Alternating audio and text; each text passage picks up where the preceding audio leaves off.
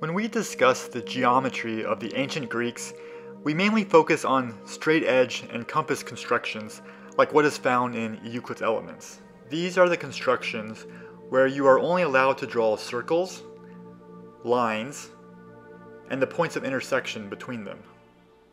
But some Greek geometers investigated what would be possible if they added additional curves to their toolsets. One of those mathematicians, Apollonius of Perga, devoted 8 books to the study of curves known as conic sections. So what are conic sections? These are the 2D curves you get when you slice a double cone with a plane. They allow you to do things like double the volume of a cube, which is famously impossible to do with compass and straight edge alone. The angle of the slice gives different types of curves, and Apollonius gave names to each of these types. There's the ellipse, which the circle is a special case.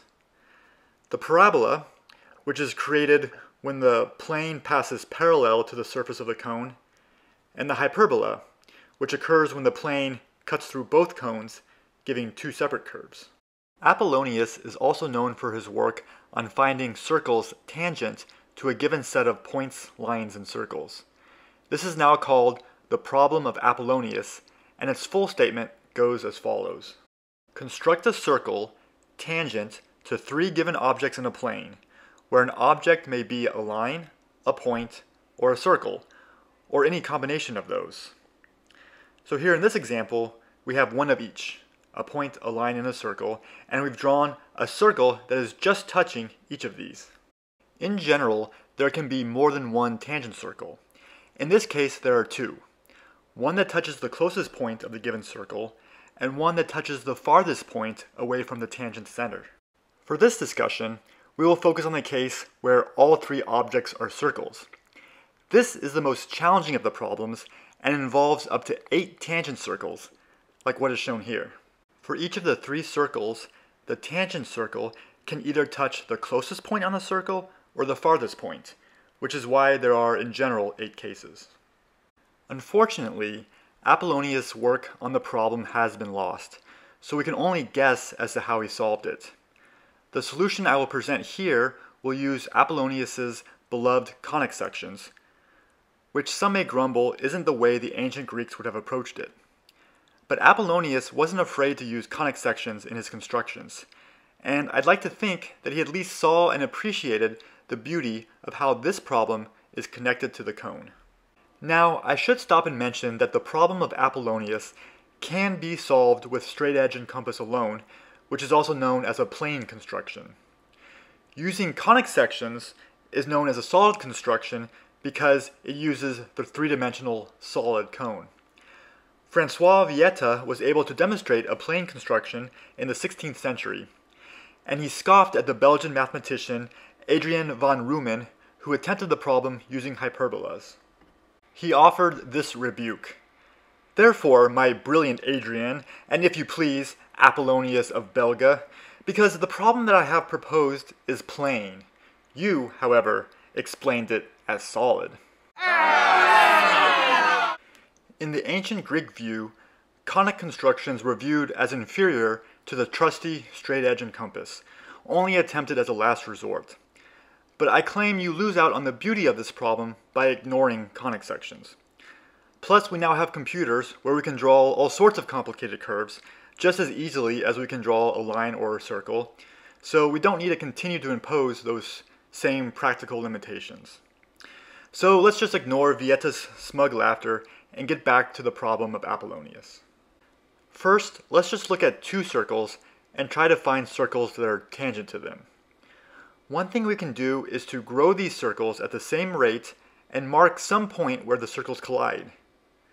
We can then run things backwards, growing that point of intersection into a circle at the same speed as the other 2 circles are shrinking. When we're back to where we started, we have a tangent circle. This tangent circle is external to the other 2 circles, meaning no overlap. We'll call this external-external. We can also start by first shrinking the circles down to 0, then growing them as before.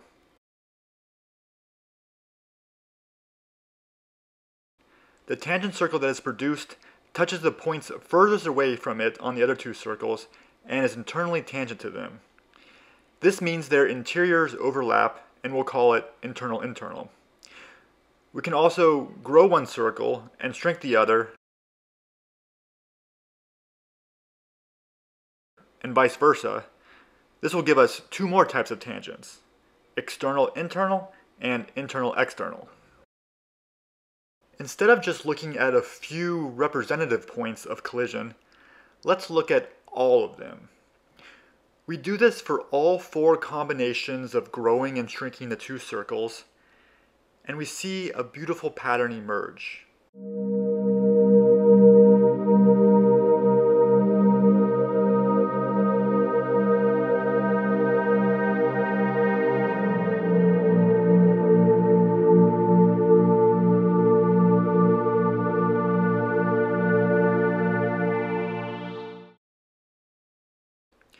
We get two distinct conic sections, where each point on those conic sections is a center of a circle of tangency.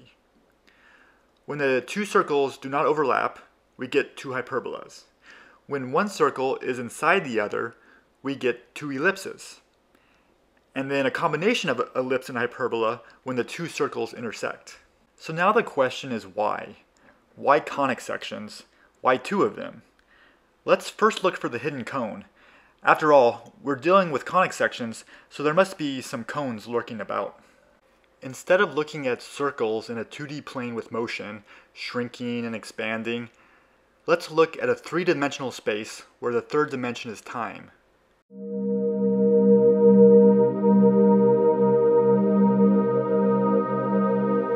From there, we see that these growing and shrinking circles are actually cones. That's where our cones are hiding, one dimension up. With a little algebra, we can see that when we subtract one equation for the cone from the other, the quadratic terms cancel out, which means that these cones intersect along a plane. And we know that a plane intersected with a cone gives a conic section. And that's why conic sections pop up in the solution to this problem. When we project this intersection down onto the xy plane, the conic sections may get distorted, but they remain conic sections. This is due to a beautiful theorem in projective geometry. Conic sections get transformed to other conic sections by projections. So why two of them? For each circle, there are two choices of where to place the cone, depending on if the circle belongs to the top or the bottom of the double cone. Because of this, there are four arrangements of the two cones for the given two circles. And when projected down onto the xy plane, two of them give duplicate projections, so you are left with just two distinct conic sections. So we've gone through the theory, now it's time to see it in action. Let's see how we can use these conic sections to find tangent circles. So for this I'm going to use Geogebra, which is a free online graphing calculator tool. It's also what I've been using for the visualizations in this video. So first we need to draw three circles. So I'll go up to the toolbar, click the circle tool, and draw three circles. Alright, that should be good. So I've also created this custom tool that allows us to draw the conic sections between two circles. So I've called it circle circle locus, and what you do is you select two circles and it'll draw the two corresponding conic sections. So let's just select that tool, choose these two circles, and great, we have the two hyperbolas that we expect. I can do the same thing for this pair of circles, and then finally for this pair of circles. So that's a lot of lines on the screen, but what we're looking for are places where three lines intersect, because that intersection will be the center of a tangent circle. So for example, here's a place where the three lines intersect. Looks like over here. We also have a place where 3 lines intersect. Here's 1, 2, and there should be at most 8 of those. So let's choose one. We'll use the intersect tool, and let's just choose this one here. And great, so that is a center of a tangent circle that's tangent to all 3 of the circles. So I also created a tool to make it more convenient to draw this tangent circle. So you select the center of the circle, select 2 of the other circles, and then there we have it. A circle that is tangent to all 3 circles. Okay, great. That was actually pretty easy finding the tangent circle. So let's try another example where the circles overlap each other. If you were doing a compass and straightedge construction, you would need a whole new method for this. But using the conic sections, we can apply the same approach. So again, let's draw 3 circles.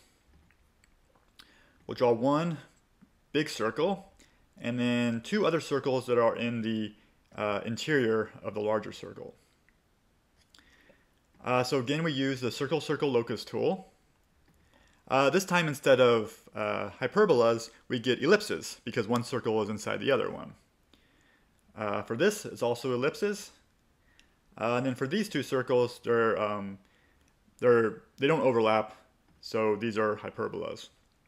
So again, we find places where the 3 lines intersect. Looks like there's one here and one here. Let's just choose that one. So we do intersect, and we mark that point where they intersect. And then we just draw the tangent circle. And there you have it. This circle is tangent to all 3. And it uses the same process as we did for circles that are external to each other. So thanks for watching, and I hope that gives you a new appreciation for the problem of Apollonius and also the beauty of conic sections.